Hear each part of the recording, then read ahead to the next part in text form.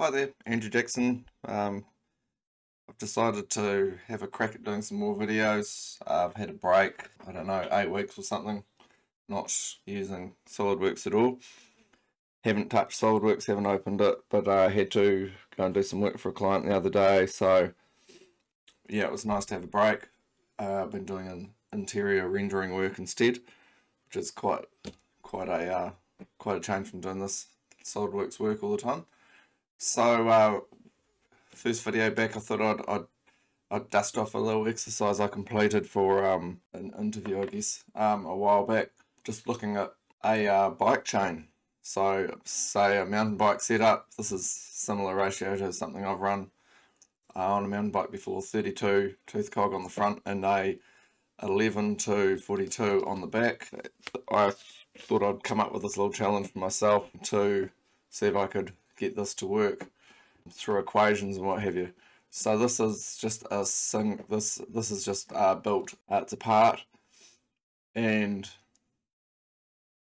I have several configurations, so you can just change through the gears.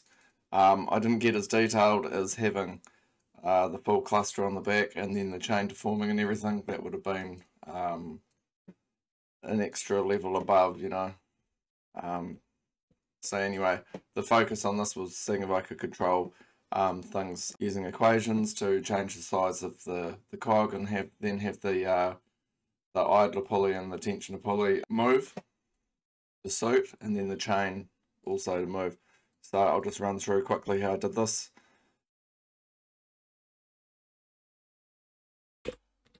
So to start with, I've set I open my equations here, my global variables. I have a number of teeth for the chainring, 32, the chainstay length, 430 millimeters, the chain pitch, standard 12.7, and then the number of teeth on the cassette, 42, that's controlled through the configuration. Chain roller diameter for the teeth. So to start with, in this sketch here, I have this, so this angle is controlled by the number of teeth in the chainring.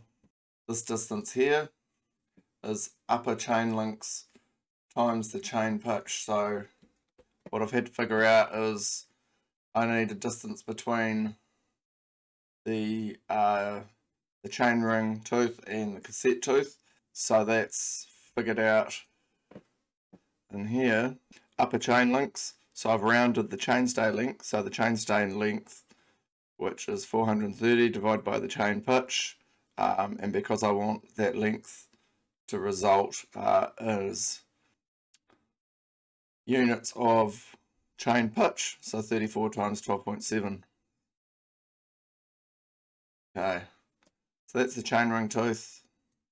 That gets extruded, and then circular pattern based on the number of teeth for the chainring, so that's changeable. Cassette tooth, similar sort of setup.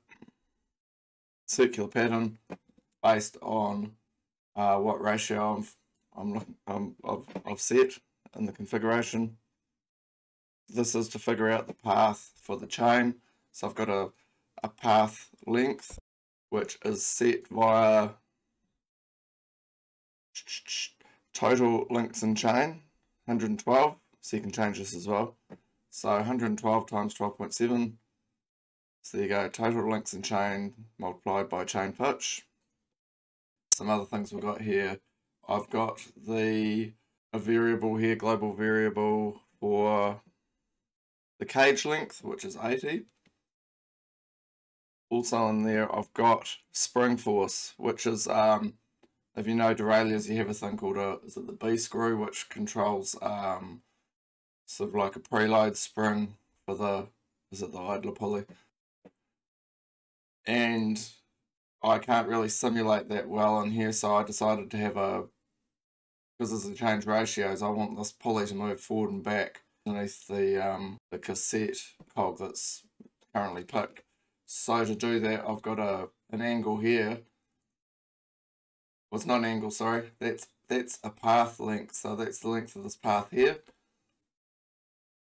So I've rounded cassette teeth sorry, it's hard to explain. Where are we?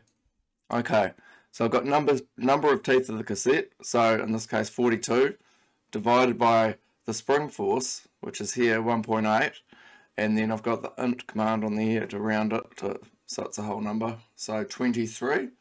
So then this equation here is the 23 times the 23 minus 1, so 22 times the chain pitch. So that basically means this point here, doesn't matter what ratio, and it sort of floats back and forth around this bottom area here, because then this distance here is 3 times the chain pitch. Okay, so this pulley moves back and forth, and then yeah, path right around. Okay, so then I've just made the pulleys, and then I've patterned a chain with the rollers around there. Okay, so if I change ratio,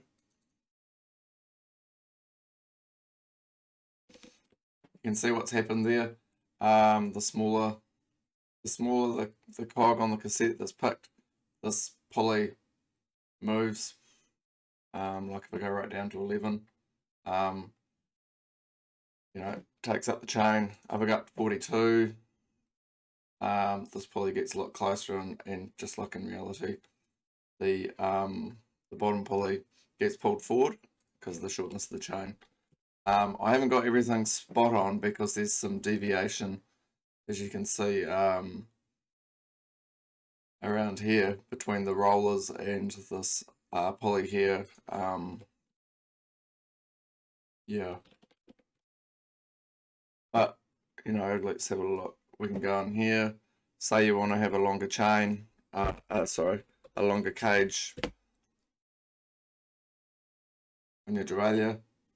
That updates. If you want to change the spring force, I'll show you what this does. So to simulate the B screw, see that pulls it back, so less force. I just basically mucked around with some values here until I got the idler pulley to sit somewhere sort of semi-realistic.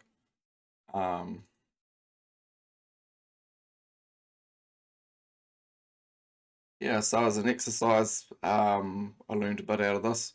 I'm sure this can be improved, so if anybody takes inspiration from this, yeah, show me a better way to do it, because I'm sure there's better ways. Just a short video, so I think that's me for today. If anybody wants the part, let me know. I can upload this. Actually, I might just upload it and then put a link in the comments to a Google Drive. Yeah, hope it was useful. Thank you very much. Andrew Jackson, have a good day. And if you like this stuff, then subscribe to my channel, and I'll see if I can get some more sort of variable stuff up online. Thanks very much. Bye.